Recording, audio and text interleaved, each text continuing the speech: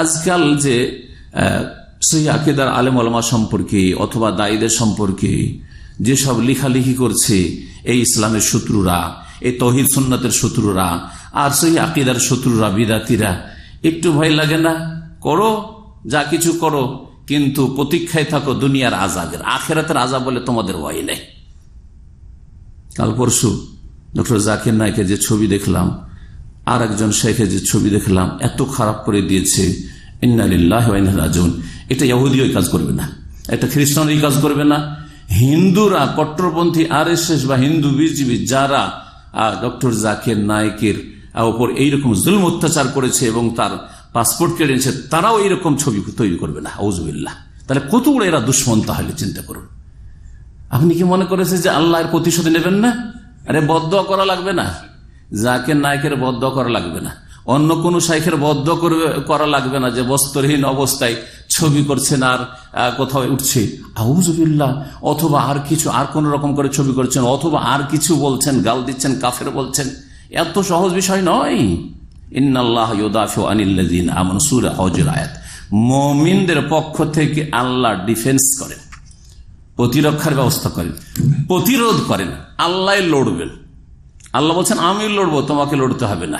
হে মানুষ, হে সহি আকীদার আলেম, তোমাকে লড়তে হবে না, তোমাকে প্রতিশোধ নিতে হবে না, আল্লাহ লড়বেন। আল্লাহ বলছেন মান আদালি ওয়ালিয়ান ফাকাদ আযানতুহু বিল হারব, হাদিসে কুদসি, সহিহ বুখারীর। যেই ব্যক্তি আমার কারণে কোন আমার বন্ধুর সাথে, দোস্তের সাথে দুশ্মনী রাখবে, ফাকাদ আযানতুহু, আমার কারণে। তো আজকে জাকির নায়েক অথবা অন্য কোন সহি আকীদার আলেম শেখদের সাথে যে এই আচরণগুলি ফেসবুকে বা ইন্টারনেটে করা হচ্ছে, এটা কিসের জন্য? টাকা পয়সার, দুনিয়ার না আল্লাহর জন্য?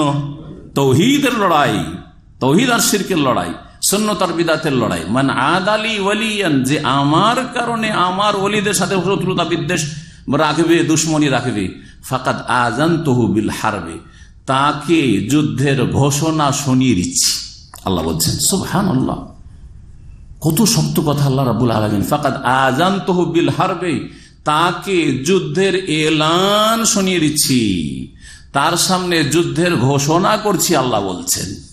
জি, সহিহ বুখারী হাদিস শুনাইলাম, কোরআন কারীমের আয়াত শুনাইলাম।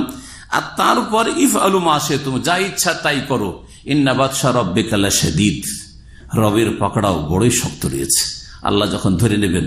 আর আমি এই শ্রেণীর লোকদের জন্য ক্ষমার কথা বলি না, এই শ্রেণীর লোকদের জন্য যারা এত বাড়াবাড়ি করছে, আল্লাহ তাদের আখিরাতে বিশ্বাস নেই, তাদেরকে দুনিয়াতেই তুমি ধরো রব্বুল আলামিন, এবং দুনিয়াতেই কঠোর শাস্তি দাও, এই দোয়াটা আমি করি। এরা যদি হেদায়েত না হয় তো দুনিয়াতেই এদের পাকড়াও করো, কারণ দুনিয়াটাই এদের লক্ষ্য উদ্দেশ্য।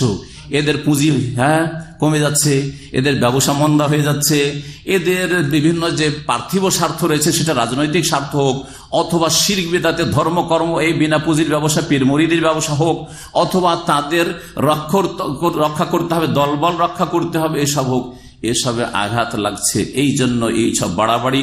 সুতরাং আল্লাহ যেন তাদের দুনিয়া সর্বনাশ করে, যাতে করে হাড়ে হাড়ে তারা টের পায় যে কারো মানহানি করেছিলাম আর সহি আকীদার আলেমদের সাথে শত্রুতা করেছিলাম, সেজন্য আমার দুনিয়া ধ্বংস হয়েছে। আর আখেরাতে আল্লাহ কি করবেন, আল্লাহর উপরে ছেড়ে দিলাম। কিন্তু দুনিয়ার জন্য চাইব আল্লাহ যেন এদের দুনিয়াকে সর্বনাশ করে যারা এই রকম আচরণ করছে।